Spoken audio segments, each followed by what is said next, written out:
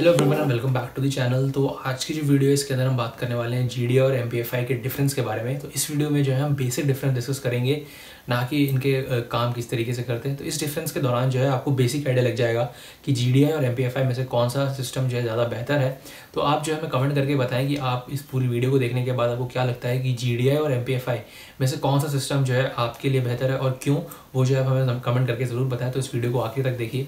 अब तो सबसे पहला डिफरेंस में अगर इसमें बात करूँ तो वो है हमारा फ्यूल इंजेक्टर की प्लेसमेंट की। फ्यूल इंजेक्टर का जो प्लेसमेंट है हमारे जीडीआई के अंदर, वो जो है डायरेक्टली हमारे कंबशन चेंबर में है। वहीं पे जो एमपीएफआई सिस्टम है उसके अंदर मैं बात करूँ तो वहाँ पे जो है हमारा फ्यूल इंजेक्टर हमारे इंटेक मैनिफोल्ड में वेल्व्स के इंटेक वेल्व्स के ऊपर जस्ट लगे हुए हैं, जहाँ पे जो है वो 45 डिग्री के एंगल पे लगे रहते हैं और वहाँ पे जो है वो फ्यूल इंजेक्ट करते हैं हमारे सिस्टम के अंदर। दूसरा जो सबसे बड़ा डिफरेंस है इन दोनों के अंदर वो है हमारा फ्यूल क्वांटिटी को सेव करने के ऊपर। अगर मैं जीडीआई में बात करूं तो आपको जो है फ्यूल एफिशिएंसी ज़्यादा देखने को मिलती है।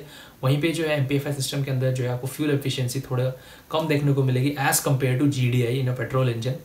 वहाँ क्योंकि वहाँ पे जो है हमारा कंट्रोल करने का सिस्टम, या फिर मैं कहूँ जो लोड वेरिएंट सिस्टम है वहाँ पे लगा हुआ है। लेकिन हमारे एमपीएफआई सिस्टम के अंदर जो है कंट्रोल जो है हमारे सिर्फ एयर क्वांटिटी के हिसाब से होता है, लोड के हिसाब से नहीं। तीसरा जो सबसे बड़ा डिफरेंस है वो है इसके अंदर कॉम्पोनेंट्स के।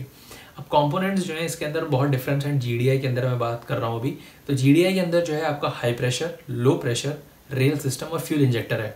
वहीं पे जो है आपके एमपीएफआई के अंदर जो है हमारा रेल है, फ्यूल इंजेक्टर्स हैं। उसके बाद जो है सिर्फ आपका एक ही पंप पूरे सिस्टम में लगा हुआ है जो हमारा फ्यूल क्वांटिटी को जो है हमारे फ्यूल टैंक से लेता है, फ्यूल टैंक से लेने के बाद हमारे इंजेक्टर्स तक भेजता है। वहाँ पे जो है आपका कोई भी हाई प्रेशर पंप यूज़ नहीं हो रहा है हमारे एमपीएफआई सिस्टम के अंदर, लेकिन हमारे हाई प्रेशर पंप यूज़ हो रहा है हमारे जीडीआई के अंदर। चौथा डिफरेंस है इसके अंदर वो है हमारा एमिशन से रिलेटेड। जीडीआई के अंदर जो है आपको बहुत कम एमिशन देखने को मिलेंगे क्योंकि वहाँ पे हमारा फ्यूल क्वांटिटी का जो कंट्रोल सिस्टम है वो जो है बहुत बेहतर है एज़ कम्पेयर टू हमारे एमपीएफआई सिस्टम में। वहाँ पे जो है आपको एमिशंस कंपैरिजन में जीडीआई के एमपीएफआई सिस्टम में आपको ज़्यादा देखने को मिलेंगे। तो ये जो है एमिशंस के दौरान, एमिशंस के मुद्दे से देखा जाए तो थोड़ा जो है हमारा जीडीआई ज़्यादा बेहतर है एज़ कम्पेयर टू हमारा एमपीएफआई। पांचवा अगर डिफरेंस मैं इसके अंदर डिस्कस करूँ वो है हमारा एक्सपेंस।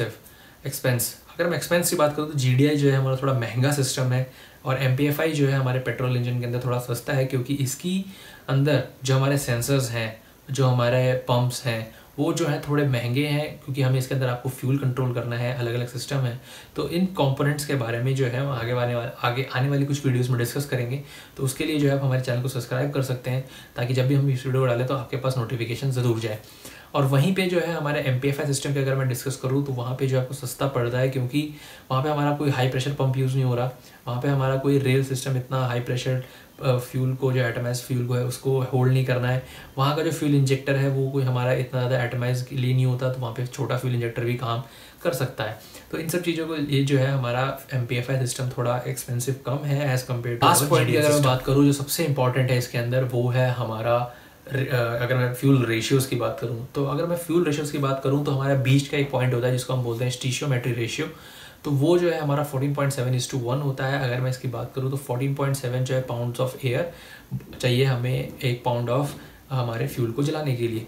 तो इस डिफरेंस जो है हमें बहुत ज़्यादा देखने को मिलता है जीडीआई के अंदर। फ्यूल सेविंग मैंने जो पॉइंट बोला था इसके अंदर जो है इससे हमें पता चलेगा क्यों, क्योंकि जीडीआई के अंदर जो है हमारा एक और मोड आ जाता है जिसको हम बोलते हैं अल्ट्रा लीन मोड, जो हमारे क्रूज़ के समय पे भी जो है यूज़ होता है। उसके अंदर जो फ्यूल रेशियो होता है वो हमारा 16:1 का रेशियो होता है, जहाँ पे हमारा 16 pound of air and 1 pound of oxygen हम जला रहे हैं, हमारे फ्यूल को जलाने के लिए यूज़ कर रहे हैं। तो वो जो है हमारे फ्यूल की बचत जो है बहुत ज़्यादा करता है एज़ कम्पेयर टू हमारे एमपीएफआई के अंदर जो है सिर्फ हमें या तो 14.7:1 से थोड़ा ऊपर मिल जाएगा, 18.8:1 या 19.1, 22.1 इतना ही मिल जाएगा। लेकिन हमारा 16:5:1 का जो रेशियो है उसके अंदर नहीं जाता है, तो वहाँ पे जो है हमें लीन और रिच ही मिलता है। लेकिन जीडीआई के अंदर जो है हमें लीन, रिच और अल्ट्रा लीन जो है एक मोड आ गया है, जिससे जो हमारे फ्यूल की क्वांटिटी बहुत ज़्यादा सेव होती है। तो आशा करता हूँ आपको जो है ये वीडियो अच्छी लगी होगी। अगर आपको ये वीडियो अच्छी लगी तो आप इसे लाइक कर सकते हैं, शेयर कर सकते हैं अपने दोस्तों के साथ, ताकि वो भी जो है जीडीआई और एमपीएफआई के सिस्टम के बीच में डिफरेंस जान सके। तब तक के लिए हमारे चैनल को सब्सक्राइब करें क्योंकि हर हफ्ते जो हम ऐसी वीडियोस डालते रहते हैं। धन्यवाद।